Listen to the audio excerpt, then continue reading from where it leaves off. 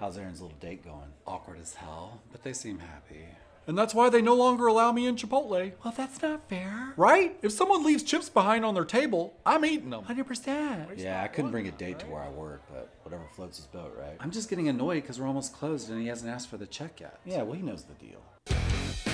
I'm going to kill him. Can't believe he's still here after close. I hinted, put the check down, nothing. He's just over there burning the night away like we're not even here. If you could be a shark or an orca, which would you choose? Oh, definitely an orca. Good answer.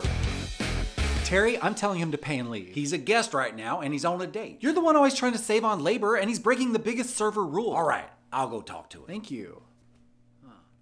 Oh, I'd have to say shark, as long as it's a great white. Orcas eat great whites. Is that true? Yes. 100%. Oh, and is it too late to order dessert? Well. Yes, it's too late, okay? The kitchen has all gone home, Aaron. Everyone has gone home but me. Did you remember my employee discount?